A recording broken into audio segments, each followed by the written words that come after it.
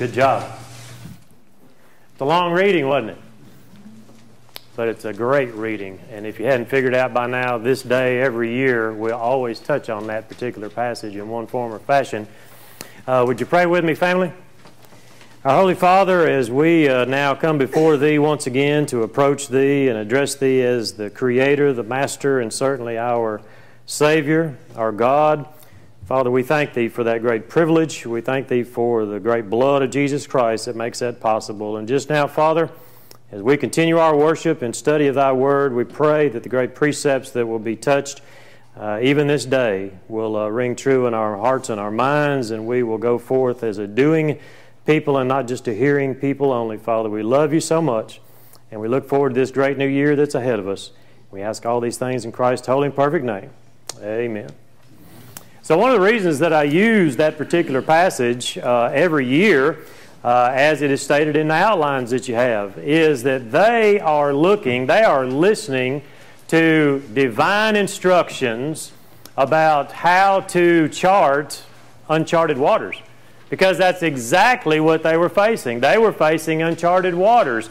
They were fixing to step into a water, as Grayson read, that was overflowing its banks because of that particular time of year. I can imagine how scared they must have been.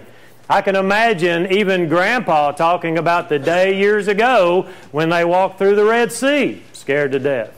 So here's another moment in time when we can look and see that God is interested in your comfort and your security as you go forward into a new land, Joshua 3, into a new year here in Mount Vernon, Texas. And so now that we have this new beginning in front of us, God has already blessed us with 2 days. So now we've got some 363 days ahead of us. What are you going to do if God continues to allow us to live in the furtherance of our days? What will you do? How will you live in the days to come? And so then we pose the question, as you see before you, new year, now what? New land, now what? And God is instructing them very closely about every step that they take. And I believe in the principles we're going to cover this morning, the thoughts that we're going to touch on, will guide us in our every step in the new year. Now, you'll notice that your outlines are blank. I want you to write in those blanks this morning the things that we're talking about. What will you do specific to the new year? What are you going to accomplish? What things do you want to see happen in your own life? Fill those lines out this morning. Fill them out and think about what we're looking at. Now what we're doing is we're bouncing off of Preston's great lesson from last week. Preston, this is a two-part series. We're looking behind and now we're looking ahead. And so Preston touched on these great topics, these bullet points that you would remember from last week. We talked about the congregation and your great abilities, the great progress that all of us have made, the growth that happens even in the last point. We talked about our missions. We talked about our works. So he did a great job in opening our eyes, and I hope that what we do to build today off of that particular lesson helps us in the days to come. So, as you think about those particular ideas, let's begin first with our works and missions. Now, as a clarifying statement, please understand that missions are works. But what I want to do is I want to try to separate it just for a moment so that we can understand what is going on here. And he gave us a great opening thought even last week. So let's think about the things that we are involved in. First and foremost, please understand that we are a people that are being watched by God.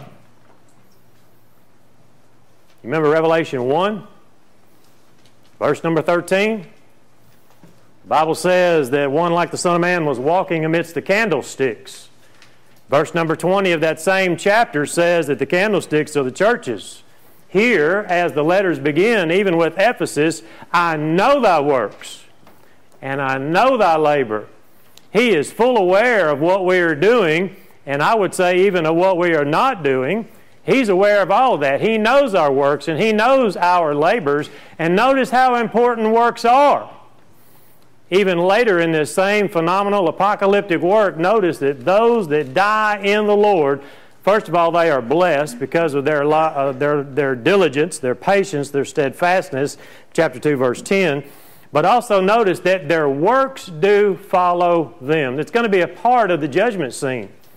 Those things that we are involved in, or maybe not involved in, those things are going to show up at the judgment bar, friends. That's what the Bible says. And so works are something that God is aware of, and works are something that are going to be involved even in the judgment day. Now, think about those works.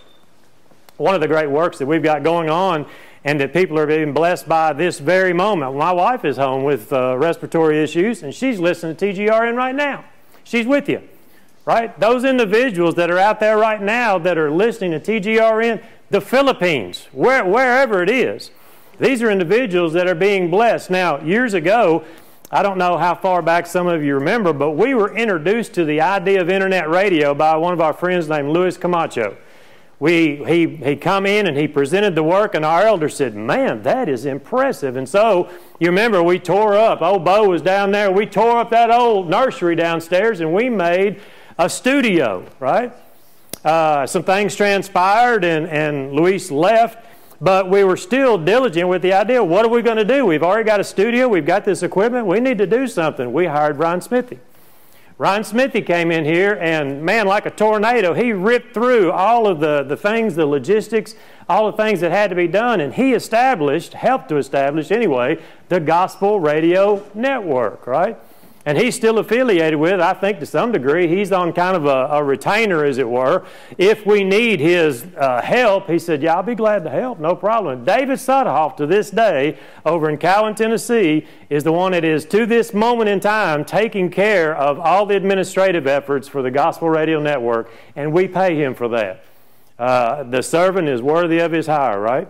And so we depend on David. Every time I have a problem, like on Friday morning getting on, David, what's going on? And when he can't figure it out, then he calls Ryan, right? So together we have this great network that is stretching around the globe. She for some period of time, Chris could probably tell us in private, but for some period of time now, she's been self-sustained. The money is coming in from churches of Christ all around the region, and she is running in the black. Everything is great. So we are thankful for the Gospel Radio Network. So you say, what do I do? Well, my friends, first and foremost, do you listen? I'm not going to ask for us to raise our hands because we might be embarrassed this morning. How many of you listened to the Gospel Radio Network this week? Would you be embarrassed just then if you weren't allowed to raise your hand? Are you listening to the Gospel Radio Network? You should be, because your elders are putting out this content on a daily basis that is good for the edification of the soul. It is sound broadcasting. Nothing is going to get on that network unless it goes through either Ryan or Sudhoff's or our elders that oversee this work. So, do you encourage others to listen? When was the last time you texted someone or emailed somebody and said, man, the Mornings for the Master is on? Or when was the last time you texted somebody and asked them, are you listening? Would you like to know more about the Gospel Radio Network? Have you got some of our pins, some of our cards? Do you hand them out on a regular basis? See, you can be participating in the Gospel Radio Network. Maybe you know of a man with a radio voice. They say I have a radio face. I don't know what that means. But if you know someone that has a radio voice, or someone that you said, man, that guy should be on the radio, that guy should be on TV, tell David. Call David today, man. Tell the elders so that they can tell David, or call Ryan or somebody, because we need more broadcasters. We're always needing more broadcasters. You can participate in that. Call one of the guys that you're thinking about. Hey, have you ever thought about being on the radio? You know, that conversation comes up and says, well, I actually am on the radio. Can we have your audio? There you go. Instant program, right? You can give to it. There are many times when those that have passed away, you'll see in lieu of flowers, leave your donation with the Gospel Radio Network, right? And so there are donations made even under the oversight of our elders, that go into the Gospel Radio Network with so-and-so's name on it, in memory of. That'd be a great thing to do, but you can always pray. Pray for the furtherance of the gospel. Pray, as Paul talked about, further opportunities for opportunities of utterance, doors of utterance. Pray for that as it goes around the globe. And so the Gospel Radio Network is an incredible work. And I hope you're receiving the benefits of it because she belongs to us. She is the work of the Mount Vernon Church of Christ. So be a participant in that. He mentioned also last week the Tipton's Children's Home. Now we send them $200 a month. And that's you say that's a gigantic amount of money. But think about what it takes to run a place like that. $200 a month we send to this fantastic place, this particular place where children are hearing the gospel. And I guess it's fairly appropriate, but these are children that have been discarded. And places like the Tipton's Children's Home have taken these children in. They've housed them. They've shown them what love really looks like. Love is not a slap in the face. Love is not a cigarette burn on the neck or on the arm. Love is shown in a place like the Tipton's Children's Home. Right? So when you think about the children's home and you think about the campus, you think about all the works, all the materials, all the house parents, all the things that go into that, it's a huge undertaking. Right? It's a huge undertaking. So what can I do to help?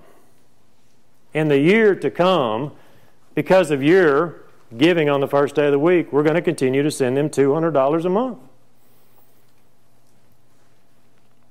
But what can you do? How many of you have been to the Tipton's Children's Home? How many want to go to the Tipton's Children's Home? See, we've got an opportunity in front of us this year. Let's do something with the Tipton's Children's Home. Do you think that the children that are there, do you think they'd be upset when about 20 or 30 of us show up and want to see what's going on? Or do you think they'd receive some form of edification? You see, there's things that we can do to help. Maybe they've got a building to erect. Let's go up there and help them with that. There are many things that we can do in the future that are above and beyond what we're already doing. There's a pantry for crying out loud. You guys are phenomenal. It's the Tipton's Children's Home that comes every month and says, man, you guys give more than anybody. Hats off to you. You're doing a great work, but what more can we do in the year to come? I mean, if we're reaching higher and we're reaching farther, read your bulletin article. If we're reaching higher and farther in the new year, I would submit to you that just sending a check for $200 is way not enough. Amen. Let's get involved, right? We're going to talk about that again in a few minutes. Also, there's the Cherokee Children's Home. So now we go from Oklahoma down to Cherokee, which is down around that neck of the woods where Aaron always goes, arrowhead digging. Cherokee's down around the Austin area down that way. It's about 300 miles down there, just like it is up to Tipton. So 5 hours in either direction, whichever way you want to go. We can be at one of these children's homes in about 5 hours driving time.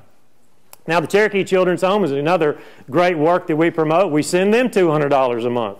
And we insist that the money is spent in a proper way. And our brother is going to be here soon, I hope. He's got my message. Hopefully we'll get in touch. But I want to have both of these individuals that are our contacts from the Tipton's Home and from the Cherokee Home, I want to have them stand before you and edify you, knowing about what's being done with your monies. Notice all the baptisms. Notice all of the edification. Notice all the benefits that are going on there. See, it's a two-way edification process. And so what more can we do? How many have been to the Cherokee Children's Home? How many want to go to the Cherokee Children's Home? See, we have abilities in the days to come that we've not yet considered. Again, if you go down there and you show up like they showed up from Ladonia at the Home of Recovery, are y'all encouraged by that at all? The same thing can happen at Cherokee. The same thing can happen at Tipton. So let's think about what more we can do in the year to come. Also, there's Camp Ida. You say, well, now, Camp Ida is a little bit more speed, you know. It's just an hour down the road. And that's great. We give them $350 a year. Some of that helps to pay Preston's income out there. $350 a month to a great work that is, how many thousands of souls have we affected? I have no earthly idea. Hundreds upon hundreds, we might say myriads of people that have been affected, those that met at, those that have started relationships, even at that great place. There is a lot of success stories that we can share even from Camp Ida. And so when you think about the camp itself, don't just go and look at the website and say, wow, that's pretty cool. Get involved. You say, how do I get involved? Well, I'll tell you, you need to go and talk to that guy right there. At that track. See how that works? He's the administrator, right? He is the one that goes out there every Tuesday and is sweeping and mopping, and heavens to Betsy, I don't know what all he does out there. From 8 o'clock to about 2 or 3 o'clock in the afternoon, he's working every Tuesday. Go with him. Go with him and get involved in that. There's work days that pop up from time to time, you know, and if you have the ability to be a part of those, tell your grandkids about it. Get your cousins involved. Tell people about Camp Ida, and let's do something.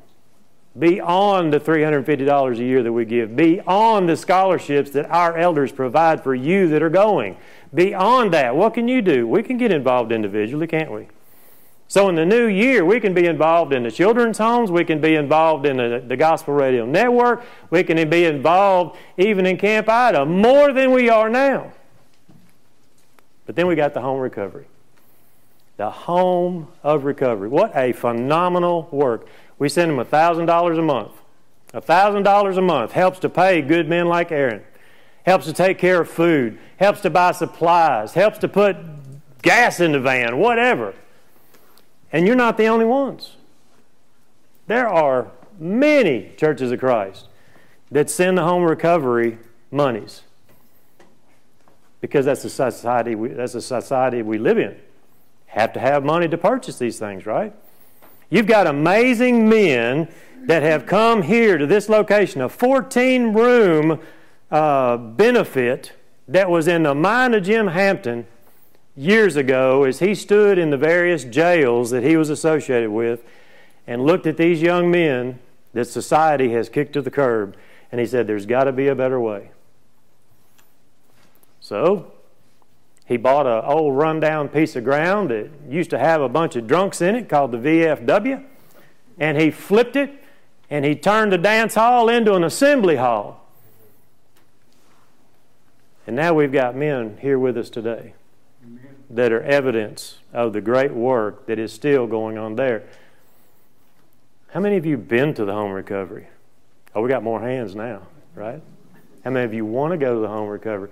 Here's an example. Just twice that I know of, and Aaron might be able to tell us more. Just twice there's been a congregation called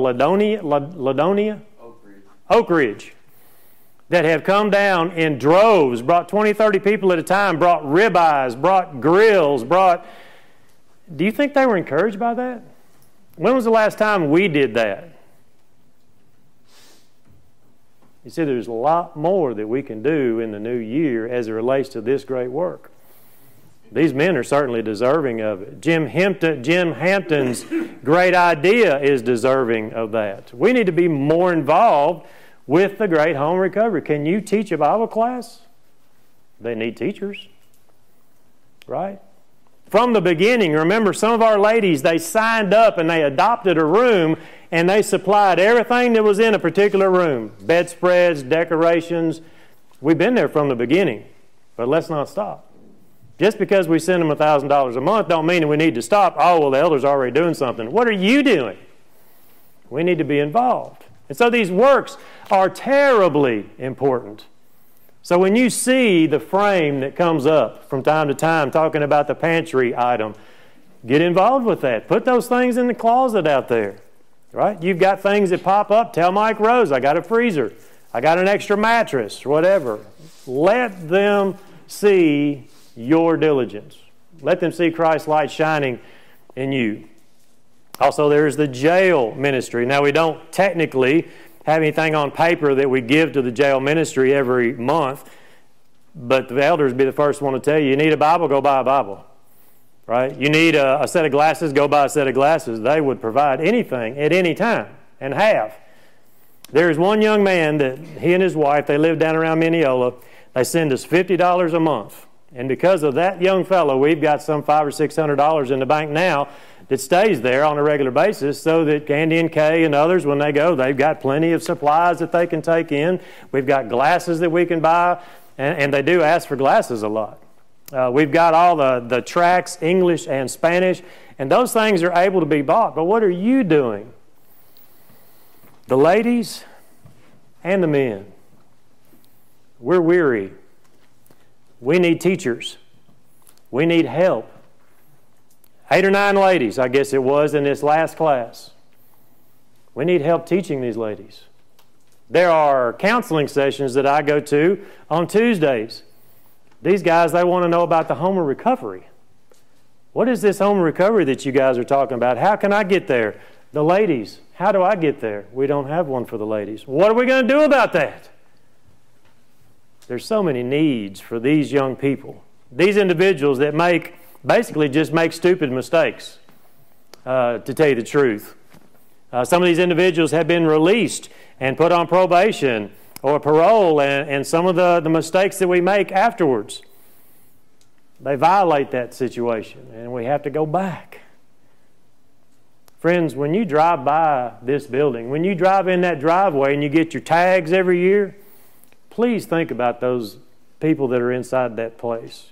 Those people that have been kicked to the curb. Those people that have tatted themselves all up, and people just shun them when you see them. They don't look at you. Those individuals, they need love just like you and me. And the church is all about love. Can you teach a Bible class? Please go with us. Currently, Michael's going with us. Coach Stoker's going with us. Eric is going with us. But we need teachers. We need people to stand up and teach the gospel. Are you a lady and you can teach? Come talk to Kay right after this is over. Talk to Candy. Let's get you involved. Let's get you on a rotation. Same with the men. We're there every Sunday at 4 o'clock. Can you go and teach? Let me know. We need men to teach the gospel in the jail. Every week when we take 3 or 4 people in there, they are completely amazed that many people actually care about them. We can be involved even beyond your wildest expectations. I want you to understand that as we talked about TGRN, Tipton's, talked about Cherokee, talked about Camp Ida, HRR, we're thinking about the jail. Please remember that the way that we interact with people, the way that we respond to people's needs, it has everything to do with the judgment. That's the point that was trying to be made in Revelation 14 and verse 13. Your works do follow you. In Matthew 25, beginning, Jesus said, I was hungry and you gave me meat. I was thirsty and you gave me drink. I was a stranger and you took me in. Naked and you clothed me. I was sick and you visited me. I was in prison and you came unto me. When? Jesus said in verse number 40, inasmuch as you have done it unto one of the least of these, my brethren, you have done it unto me. Will you go with us to the Tipton home? Will you go with us to the Cherokee home? How about to the home recovery? Will you go with us to the jail? Will you tell others about the things that are going on here so that they can be involved? Tell them about the Gospel Radio Network. You see, we can be involved. Jesus in the great Sermon on the Mount, he says very, very plainly that our faith, our religion, this is the precept, it's a second-mile religion. Mile number 1, $1,000 a month. Mile number 2, can you fill in the blanks now? Preparing meals, teaching classes, giving clothing, helping them to find a freezer. The second-mile religion, friends, that's what we're involved in. Just because we're given $200 or $350 or $1,000, please don't let that be the end of this work. We've got to be involved in it. We've got to be involved in this work. Verse 47 in the same passage, even in the context of loving our enemies, the precept here is, what do you more than others? Yeah, that's right. Somebody said, oh, that's right. That's the thought that I need to be having right now. Friends, there is a lot that we can do in the new year as it relates to our missions, as it relates to our works. Now, for about 2 years, we have not got to see this shining face. Because of COVID and various other things, we hadn't been able to go to Costa Rica. Still got money in the bank. Got about 16, 17 grand in the bank waiting on us. Whenever we get ready to go to Costa Rica, whenever we get ready to make a trip. But we haven't been able to go. So we're just sitting on the yellow, sitting at the light in neutral, waiting on the opportunity. Well, I talked to Raphael, and he has the same concerns. And so he said that right now Costa Rica is still a hotbed. They don't have the vaccinations and the things like you have. They have to pay for all of their tests. Their tires are sometimes marked in the driveway because they're not allowed to drive their cars more than once or twice a week, because that would mean that you're interacting with other people and spreading the disease. So there's a lot going on in Costa Rica that we hadn't even thought about, that we haven't even begun to experience. But he said that Peru's open. What do you think about preaching the gospel in Peru? Would you go to Peru? I would go to Peru.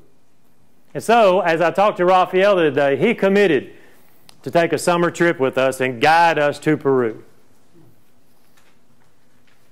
Now, maybe that doesn't come to pass for some other reason. I don't know. It doesn't stop there. He said, I tell you what, if we can't go to Peru, he said, I'll come to your town and we'll have a Spanish mission right there in your town. What does that sound like? Does that sound like progress? Preston and Autumn, they speak Spanish. They can teach them. I just put you on the spot, by the way. I mean, we have the ability to do that here, but for some strange reason, we haven't touched it. What are we going to do about that in the new year? Maybe we go to Peru. Maybe we have a Spanish evangelistic seminar right here in this building.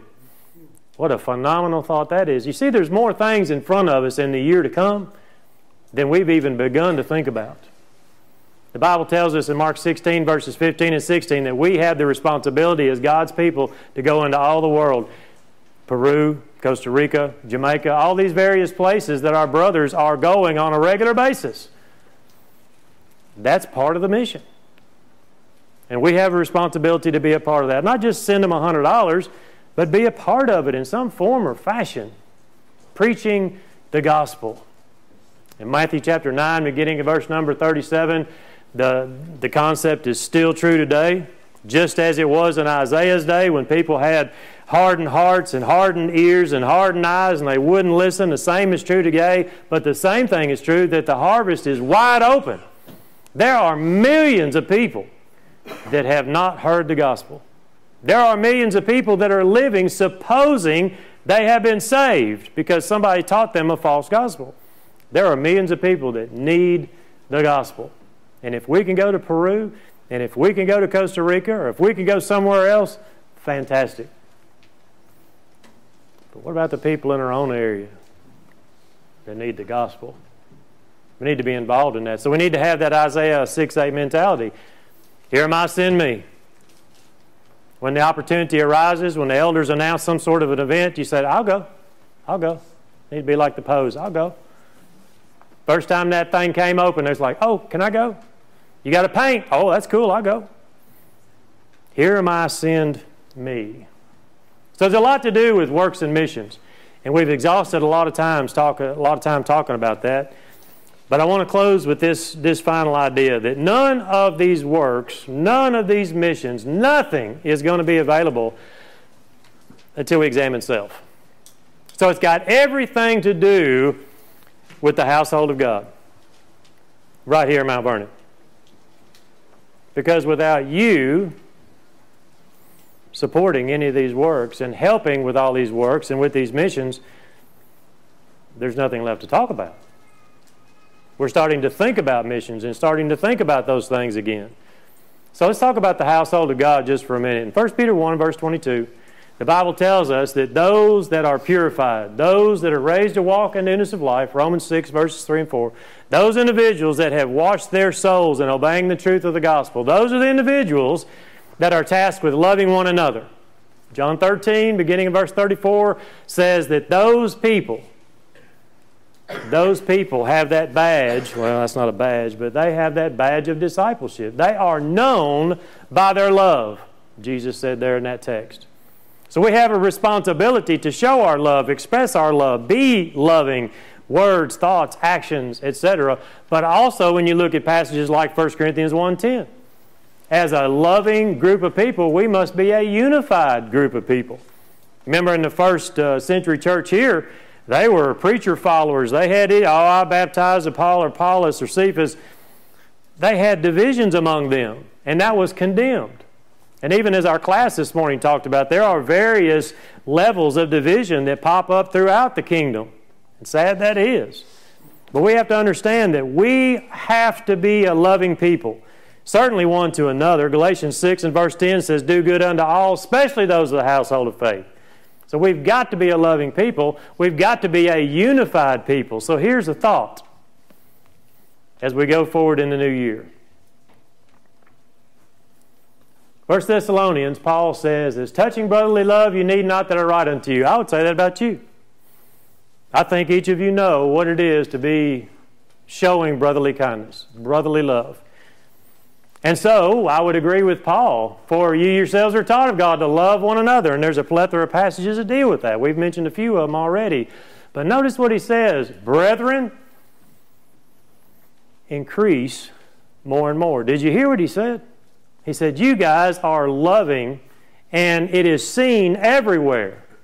Your love is known in all of Macedonia, but you can do better. Now, what about us? Can we do better? You better believe we can do better. I know I can do better. Can you do better? We can all increase. And so as you think about the works of the church, those three kind of bullet points that we highlight as often as possible, we're involved in edification, benevolence, and evangelism. Can we increase in our benevolence? Brian will tell you yes. Can we increase in our edification? I say yes. Just the cards that we're fixing to write here in the next hour, that's all about edification, isn't it? That's just one little piece of the puzzle. We can all increase in edification and evangelism. We've just talked a little bit about that, even through TGRN, through the evangelistic effort that we might be able to have here in the Spanish community. We need to be about teaching the gospel on a regular basis. That's the 3 points that the church is mainly involved in, and everything else kind of branches out under those 3 headings. Can we do better? Absolutely, we can do better in all of those areas. Here's 3 thoughts. You express your love. I express my love in attendance. You have expressed your love for me by being here this morning. I have expressed my love for you by being here this morning. And so think about attendance. Think about the various aspects of attendance and showing love and knowing that we can do better. Today's Friends and Family Day. How many of you invited friends? How many of you brought friends? How many of you have been inviting friends? You see, already Chip can do better. I can do better as it relates to friends and family. Well, I didn't realize. Man, it's been going on for 5 years. Same thing every first Sunday of the month. So, can I do better in my attendance, even inviting others to attend? Absolutely so. Even today, we're going to share a meal. There's those in this room that aren't going to be there. Why? Oh, I prefer the food at the Mexican restaurant. Do you prefer the company?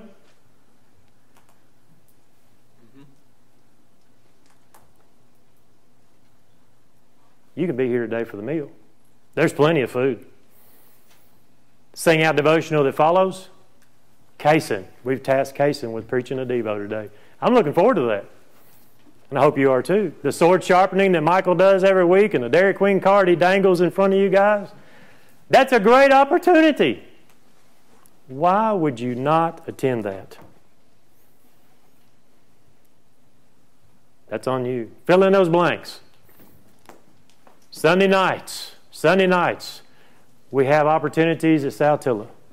We've got opportunities to go to North Jefferson. We've got opportunities to go all over the place. If you want to. The case is, a lot of times we don't want to. But what do we do on Sunday nights? What about the deep dive events that are Sunday nights, Sunday afternoons? I'm getting a lot of blank looks. Come to the deep dives. We're studying under Preston with 1 Thessalonians. We're going to continue in that particular study every second and fourth Sunday. Go ahead and mark it on your calendar. The deeper dives. Those are on the 5th Sundays. We got one coming up in January, 5th Sundays. So go ahead and plan to be a part of that. See, our attendance is something that we can fix. It's something that we can do better in. It's something that I just got to make up my mind that I'm going to do it. That I'm going to show you love the way I hope that you would show me love. Think about all the other stuff. Just what, 13 days? 13 days, this room's going to be filled with ladies preaching the gospel. Our Young Ladies' Day is coming up. That's an amazing thing. If you're a lady, you need to be here. End of story. That's it. Have you already planned to do that? That would be yes. You need to be there. It's something that our elders have said is a worthy feeding opportunity. Some of our ladies that are sitting with us here right now are planning those lessons. And then you just don't show up. It's kind of a slap in the face, isn't it? Yeah, he said that. Think about the gospel meeting coming up with Don Blackwell in May. Have you already planned on doing that? What about the other things like the ladies' Bible class? And I hope I don't embarrass her. Poor Miss Rita has showed up here on 2 different occasions that I know of and sat back there in a dark room waiting on the ladies to show up, and nobody showed up. And so she just went home. Come on, ladies. Every third and fourth, right? Third and fourth. Every third and fourth Thursday, there's a ladies' class. Now, I know you got to work sometimes. Can you do better? All of us can do better. Make me a servant workshop in February. The Bible Bowl, every year between October and April, it's always the same. Second Mondays, it's always the same. You can plan on it, unless the Lord comes. You can plan on being a part of that. The men's breakfast, the leaders' luncheon, all these things are attendance opportunities. And so think about our text. Increase more and more. Can you do something about your attendance? I can. What about you? But will you? What about your giving? Oh, he just had to go there, didn't he? Well, the Bible tells us in 1 Corinthians 16, verse number 2, that we need to be a giving people. As He has prospered us, we give according to the way we've been prospered on the first day of the week. You know, we got like 60 or 70 grand in the bank right now because of gifts and because of your giving. We've got an amazing group of people here that love to give. And you should be praised for that. God gets the glory. But we have an ability to do things that other congregations do not have the ability to do because of your love, because of your generosity. And so, when you think about giving, think about some of the things that come into play. We've got a food pantry back here, right? We've got a food pantry that we have the opportunity to give to on a regular basis, even for the home recovery, even back here for the Tipton's home. We've already talked about that, and y'all have done an amazing... There's stuff in a brown bag right back there now. Somebody's already brought. So y'all are doing a great job. So keep up the good work. The disaster efforts that we see throughout the year, even this last one that we just saw, remember? Because of your donation and the elders' foresight and their great generosity, we sent them a check for almost $8 grand. Because you are a giving and generous people. So to God be the glory. Keep that up. Keep that up. But as it relates to weekly stuff, can I challenge your thinking a little bit? Those of us that gamble in the stock market, Do you give according to the prosperous trading benefits that you get at the end of the week? Oh no, it's Corban. Boy, I got some looks on that one, didn't I? See, we don't think about that. Do we think about those monies that are registering on our phones every day? And do we give according to that? Do we give according to the real estate flips that we do? The cars that we sell? Do we think about those profits that are coming in? Do we give according to the way we prospered or the way we think we prospered? There's the weekly paychecks. There's the side jobs that we do for a little extra money here and there. The little babysitting job that we did, for $25. There's the gifts. Grandma sent me $200 for Christmas. Did you give according to that? Oh, that's not really prospering. Well, then explain to me what prospering is exactly. Isn't that receiving some sort of a blessing from another? An employer or otherwise? You see, I want us to be challenged in our thinking in the days to come about every aspect of our private lives. We need to be giving according to the way that He has prospered us. And we can all do better. This board says so because it's up and down all the time. I know we can do better. And the elders are counting on you so that these works can go forward. Now, if you've got an argument against anything that I've said, please consider the tenet that's found in Malachi 3 and verse 8. Because notice that Israel had failed in giving as they had been prospered. Now, I know that's a New Testament policy. Understand that. But looking back, notice that what God said is that through your tithes and your offerings that you have not been giving, you have robbed me. And friends, I don't want to know your business, but I tell you that none of us need to stand before the judgment bar having robbed God of anything. Amen. So when you think about the very things that we have the opportunity to do, finally I leave you this idea. Are you sacrificing in your daily lives the way that Jesus sacrificed in His daily life? I mean, if we are Christians, then we must be sacrificial individuals. I think that's what Paul had on his mind when he wrote, even in Romans chapter 12. As we offer our bodies a living sacrifice, what does that mean?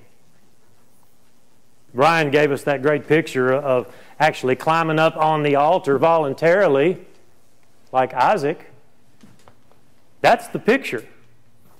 That's the way your Lord climbed up onto the cross that day and spread His arms that they might be pierced and His feet that they might be pierced. That's a living sacrifice, and we are to live in the same fashion.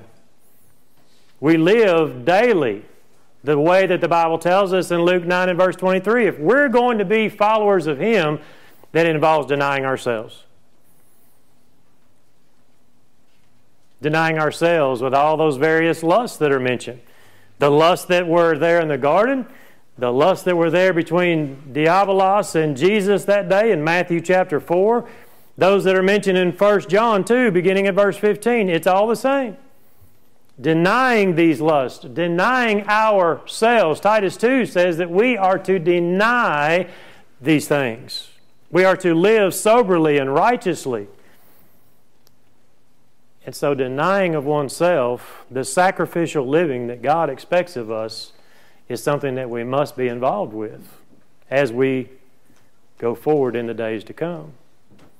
And so as you think about the opportunities that are ahead of you, see to it.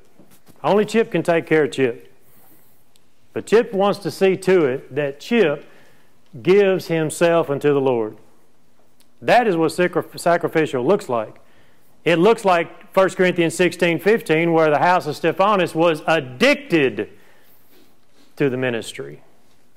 Sacrificial living is something that we have to be involved with on a daily basis. Things we see and do and go, places that we go. Sometimes we just don't need to do and see and go.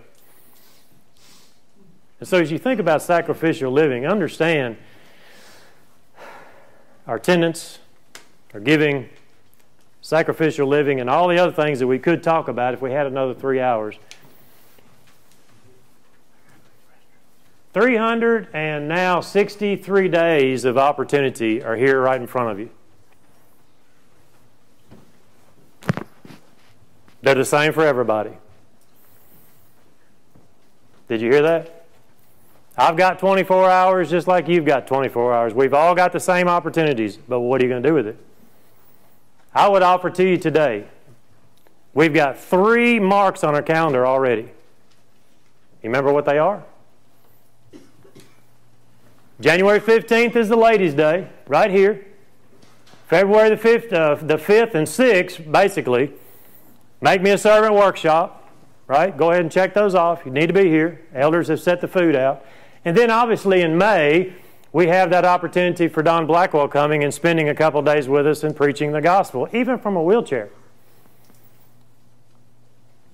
But will you be here? But will you come and dine with us? Mark your calendars now. You're in luck because we actually have a new calendar. I'm going to give these out in the foyer here in a few minutes. Take these home this afternoon and mark the events so that when that page rolls over on your refrigerator in your office, you'll already have it marked. And so what do we do about the rest of all these months? Well, I'll tell you what. In March, let's have a door knocking. Are y'all okay with that? This would be yes. In March, let's have a door knocking. Let's invite the other congregations to come and knock doors with us. Let's get the home involved. Let's get all these doors in Mount Vernon knocked and tell them that the gospel is here. Well, you come on down the line and there's April. Let's go to Tipton's. Y'all want to go to Tipton's? Cherokee? Let's do these things that we've talked about. Let's go ahead and mark our calendars. We got May covered. What about June? Well, camp. Got camp in June. But we could do some other stuff, couldn't we? You see, we could go through each month and we could talk about the availability of time and not plan a single thing. But let's fill the days up. Let's redeem the time. Right? Ephesians 5:16. Let's work out our own salvation. Philippians 2 and verse 12. Let's do those things under the oversight of these 3 fine men that are very interested in your personal growth and the works that are currently going on here. Encourage them. Encourage one another. You see, in front of us are many decisions that we have got to make, individually and collectively. But as you sit this afternoon or this week, as you think about it before you go to bed tonight and you ponder, what is it that we could do?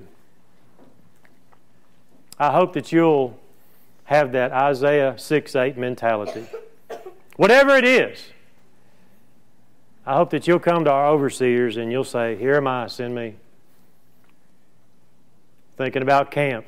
Go see that young fellow right there. Here am I, send me. You see, it starts with me. And before we can get to the Tipton's home, before we can have a door knocking, before we can go to Peru, I have to be right. And I have to be willing. And I have to be ready before I can encourage anybody else. And so that's the invitational thought even today as you think about what's before us. The new year's here. But now what? Well, first of all, you need to make sure that your sins are washed away. You need to make sure that you are saved and God has added you to the Son's kingdom. You do that by being immersed for the remission of your sins.